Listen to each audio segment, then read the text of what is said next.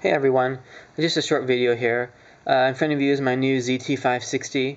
I've been using this knife for about a week now, and it's a great knife. Highly recommended. If you have a chance to get one, I would definitely recommend picking one up. But I have a question for one of you knife experts out there. It has to do with the flipper. I'm trying to figure out if there was a reason why there's these notches cut into the flipper. I'm wondering if it's just there for cosmetic purposes or if it has some function.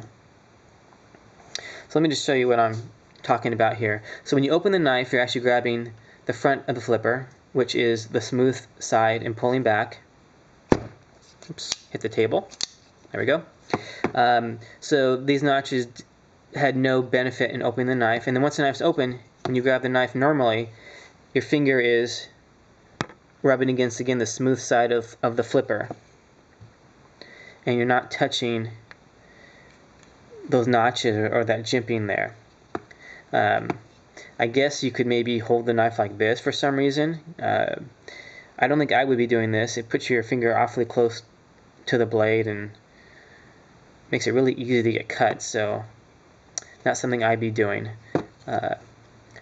So if anybody knows or has any ideas why that jimping is there, let me know. One thing I did notice was I was looking at pictures of the Hinder XM18, and that also has the same jimping cut in the same spot. So I'm thinking there was a purpose for it, just can't figure it out. So if you know, let me know. Thanks a lot for watching, guys, and I will see you later.